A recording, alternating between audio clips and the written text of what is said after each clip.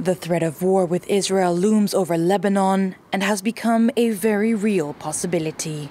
Since last week, the Middle East has become even more of a powder keg, following the missile strike on the occupied Golan Heights, as well as the assassinations of Hezbollah's military leader Fouad Shukr and Hamas official Ismail Haniyeh within hours of each other. Many fear Lebanon will be dragged into a regional war that it cannot afford. In the event of a war, we will be unable to do anything, but we hope that it won't happen because this time it would be a catastrophe. The country is bankrupt. It's struggling to stay afloat. It's asking the West for aid and donations, and even with that, it's barely able to survive.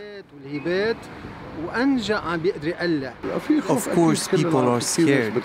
A lot of people are afraid there will be food, electricity and water shortages. While some are already looking to leave. I've already thought about immigrating, and if there is war, I don't think I can handle staying here. I'm just waiting to finish university and then I'm leaving Lebanon. The threat of military escalation comes as Iran called on Hezbollah to strike deeper into Israel and no longer only focus on military targets.